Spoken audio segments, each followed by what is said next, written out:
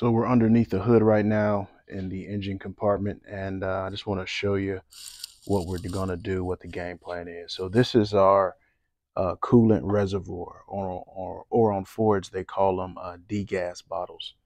So your radiator is right here, but you have this coolant reservoir that's off to the side, and this is where you're going to add coolant, and this is where you would check your coolant.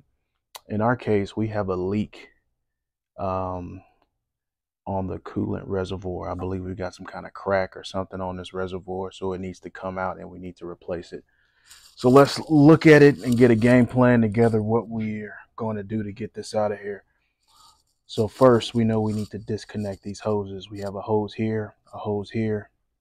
If you look down here, there's another hose that's right there that's got to come out of there. So I believe those are all the hoses. And then we've got some fasteners that are holding it. This is holding this side right here. We have a notch that's right here. It looks like that's just going to slide up. And there is another fastener right here on the back side that we're going to have to remove. So after we remove that fastener, that coolant reservoir should come up. We're going to position a catch pan right underneath this. You're more than welcome to go down under the vehicle, and there's a drain valve on the radiator, or you could remove the lower radiator hose to drain it, but we're going to drain it right here because since this had a leak in it, and this is the warmer part of the year, there's been mostly water running through this, but we're going to catch it with our catch pan underneath the vehicle. You want to be very careful with engine coolant because it is harmful to people, to animals, to pets. So you want to make sure you catch that. So let's start to disconnect this top side, and then we'll go to the fasteners, and I'll be right back. First up, let's remove the cap from our coolant reservoir. I'm just gonna turn this. Be careful here. Make sure you don't have any coolant jump up at you. Be careful here. Make sure you don't have any coolant that spews out. And in our case, yeah, we're pretty much low. So I'm gonna move this to the side. Then I want to come back and get got a 1/4 inch socket.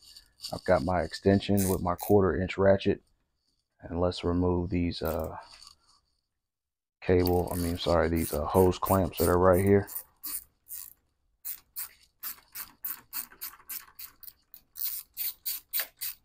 Loosen these up. Pull these off to the side.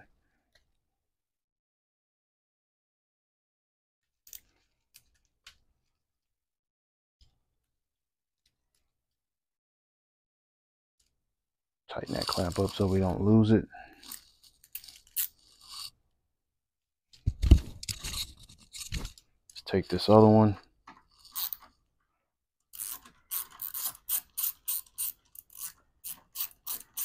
Move this clamp. I'm just twisting it off with my fingers here. Come straight off. And I'm gonna take just gonna tighten this up on here so we don't lose it once we set it off to the side, so it doesn't come off. Yeah, good. That's it. So let's set this off to the side. Now let's see what's next. I want to go for this clamp that's down here. So let me get you positioned and I'll be right back. Got my drip pan here, my catch pan. I'm gonna take it and position it right underneath the vehicle, right there, so we can catch some of that coolant that comes out. So I've got you positioned on that bottom hose, and we're gonna go and loosen that hose clamp. And what I have is a 5/16 1/4 inch socket. I've got my extension and I've got my ratchet. So this is my whole setup. So let's get in here, see if we can remove it. I'm gonna shoot straight down here.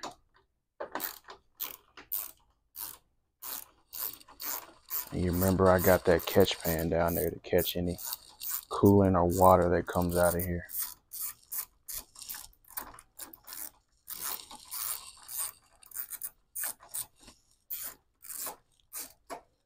So we've got that loose. Now let's see if we can get this hose off of here. Yeah, so the hose clamp is definitely loose. I'm moving that out the way. But now we got to get this hose out of here.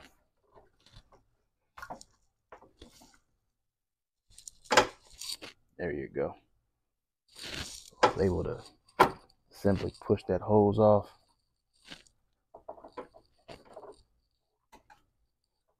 And that's the hose right here. So you see we got our hose pushed out to the side, and we're not getting much coolant coming out of here because, again, we had that leak. So good thing we're doing this. So I got my hose position here. We have our coolant reservoir here. We've got all our hoses removed. Now let's go ahead and go after these fasteners, and I think we'll start with this one right here. Let me get the right tool set up and I'll be right back. So what I've got here is a 10 millimeter wrench, and we're going to use this to get this out of here.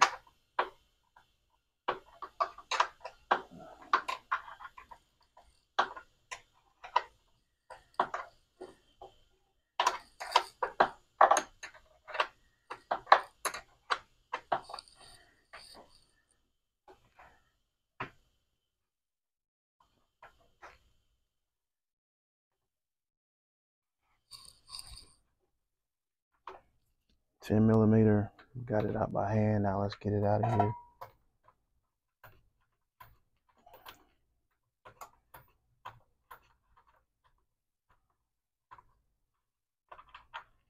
All right, this is our 10 millimeter fastener. I'm gonna go ahead and set this to the side.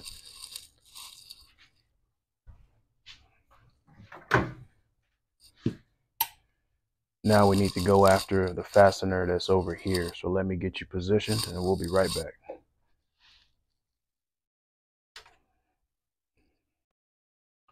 Okay, now I've got a 11 millimeter socket, and we're going to remove this fastener here on the opposite side. So let's go ahead and get positioned.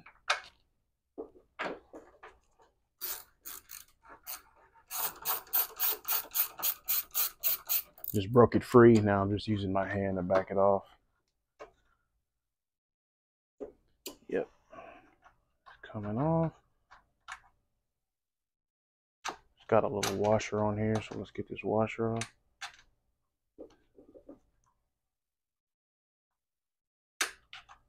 All right, I'm gonna have to come to the other side to get this washer. Come to the other side here. Sorry if I'm in your way. Get this washer off of here.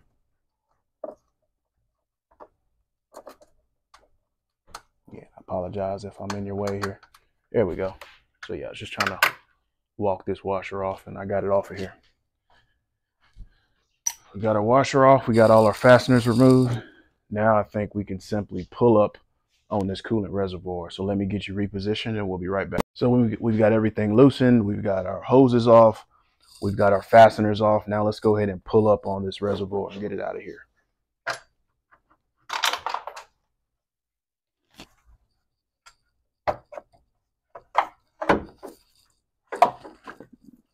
There we go.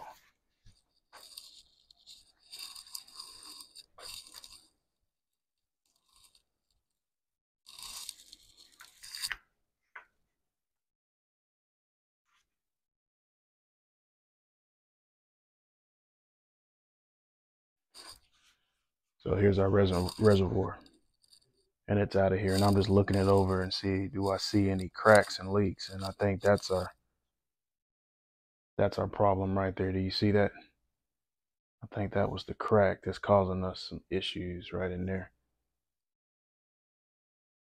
So let's go ahead and put this to the side. I'll show you the new one. Let's compare them and get the new one installed. We'll be right back. So now we're looking at the old coolant reservoir, comparing it to the new one, and just looking it over to make sure that it is the part that's going to fit here. Make sure all the places where the hoses are going to go match up, make sure that the mounting holes where our fasteners are going to go matches up, and it looks good. You want to do this whenever you are swapping out parts, because you don't want to wait till you get under the hood and you're working to realize you've got the wrong part or the part doesn't fit. Now is the time to make that discovery so you can make the necessary arrangements to get the right part. But I'm just looking this over. It looks good. Everything matches up. Let's go ahead and get this installed. We'll be right back. Now we're going to go ahead and get our new coolant reservoir put in. Let's go ahead and I'm not going to fasten it down all the way, but I am just going to go ahead and get it positioned. And before we fasten it down all the way, I think the first thing I'm going to do is try to connect some of these hoses, because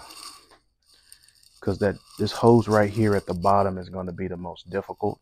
So let's go ahead and get this hose on, and then we can just mount it after that. So let me get you positioned and we'll be right back. So let's go get this coolant reservoir positioned now. Well, try to stay out the way here.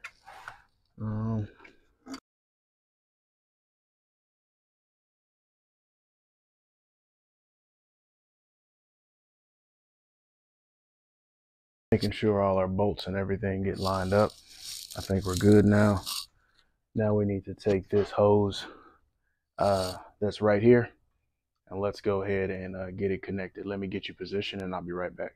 So I've got you positioned. Now I'm going to go ahead and slide this hose on here.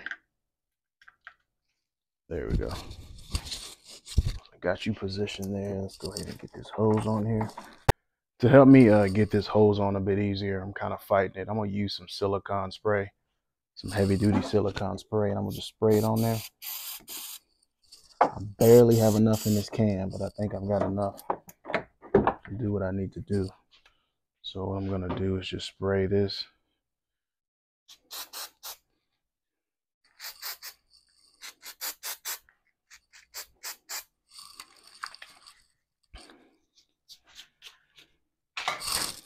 So I've given this a few spritz of so I've sprayed this with my silicone spray. Now let's try it again to get this hose on here, because I was fighting it a little bit.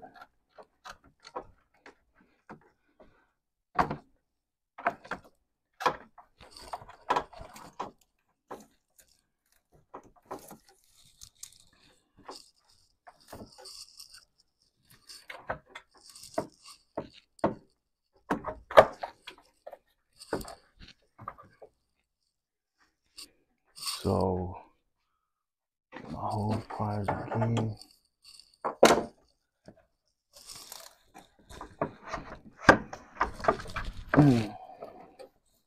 There we go. Now we talking. Now we cooking with gas, like my granddaddy used to say. There we go. Now we cooking with gas. Got it. Remember my granddad used to saying that, working on the car with him. Now we cooking with gas. So now I need to put my hose clamp on here. I kind of waited to the end to do this.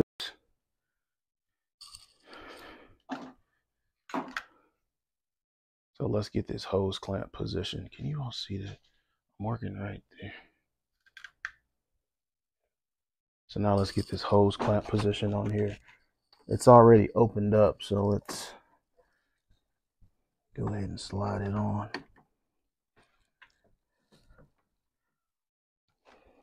I just wanted to give you a view and show you that we do have this hose positioned real well.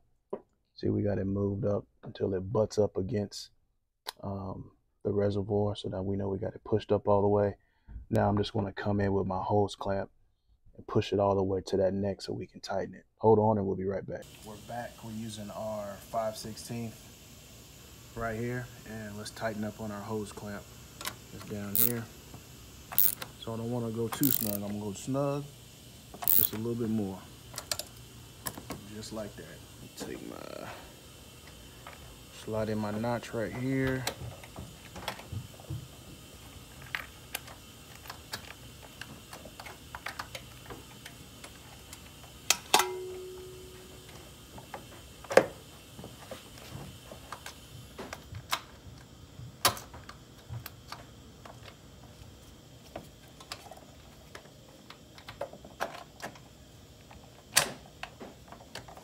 There we go.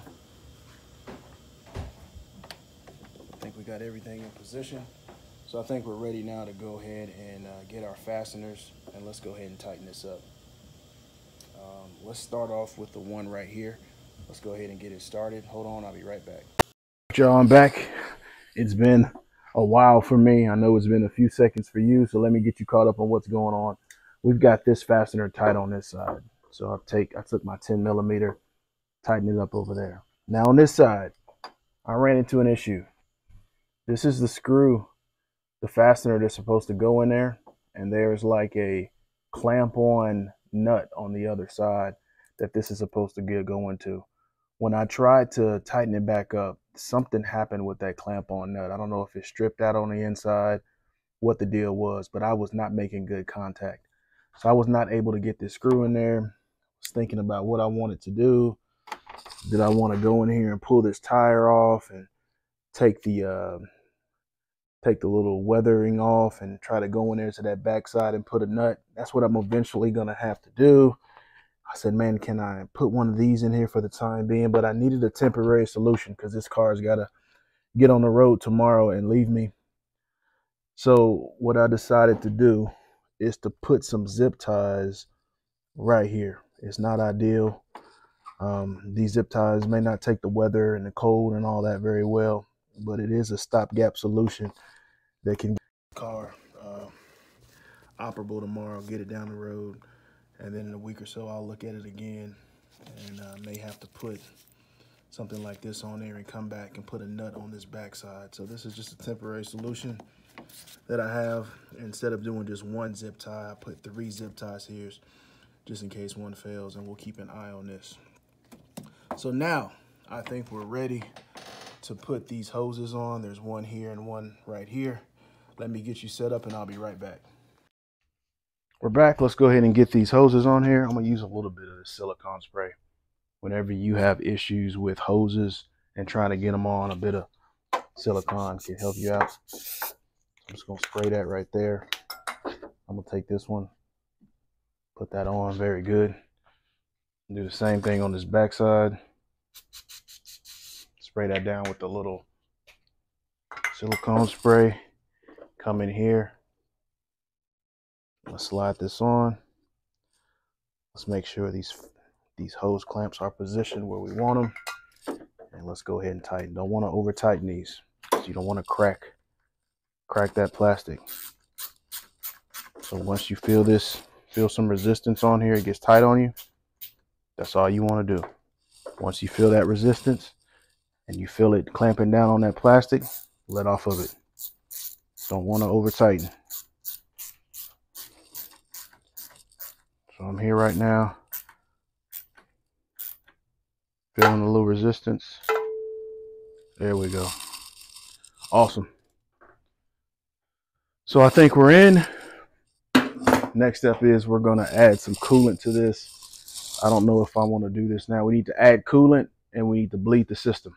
When I talk about bleed the system, that means we got to get all the air out the system. I just don't know whether I want to do this tonight or tomorrow. But while I'm here, let's go ahead and get this done. So let's just check our work here before we do anything. We tighten this up, that's secure. We tighten this one up. This is secure. We know we got our zip ties right here. We tighten up our hose right there.